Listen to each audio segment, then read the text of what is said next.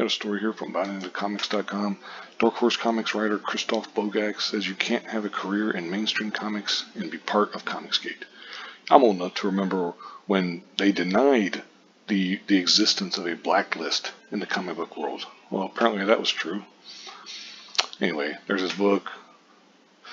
Bogacs, who saw his Under Kingdom graphic novel get published at Dark Horse Comics in April, took to Twitter where he wrote, "It worries me how many new creators think they can be part of," and you got to put the little symbols instead of Comicsgate, and still have a career in mainstream comics. You can't. Simple as that.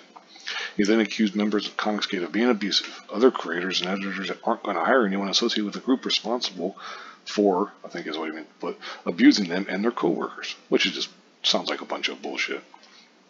And he goes on to say, "This is real literal advice I had to give an indie creator who was surprised to hear Comicsgate was controversial. Don't act dumb. It's fucking obvious what the movement is about. No one is going to buy that you simply didn't know."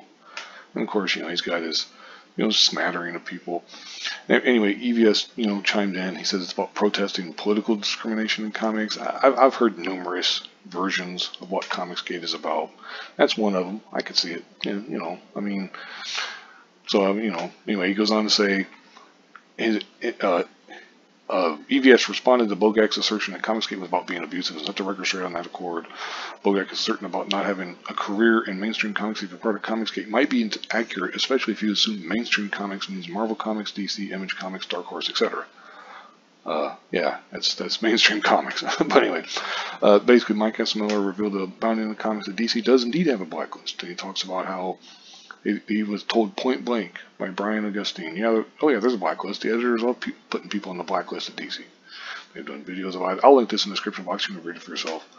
But back in 2018, Miller was initially banned from the Grand Rapids Comic Con. Marvel artist Mike Deodato offered praise for taking such action. Blah blah blah. It goes on. Like I said, you could read this shit for itself.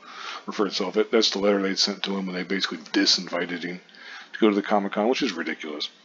He's Mike Deodato Jr. or whatever. This is part of the shit that's ruining the comics industry. But anyway, then Chuck Dixon told Bounding the Comics all the way back in 2018 that these comic book publishing companies blacklist individuals for a personal, religious, or political belief. And that's the kind of thing where they've denied it. But now it's basically, it's come out. We knew it all along.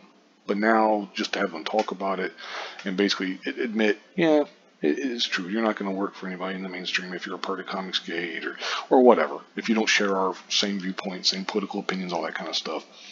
Okay, yeah, it's basically confirmed.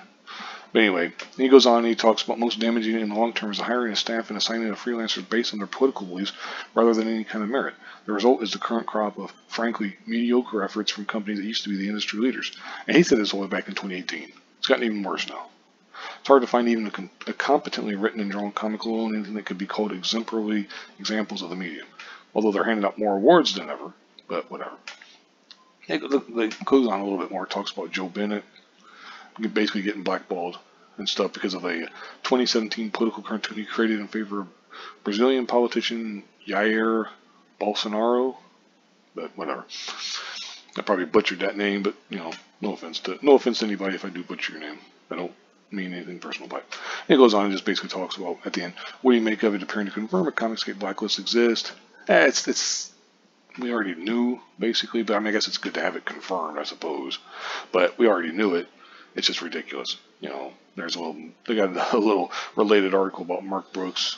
It's and upset about him. He's a twat, so whatever. But anyway, like I said, I'll link this in the description box. You can read it for yourself. Thank you very much for watching, and have a good one.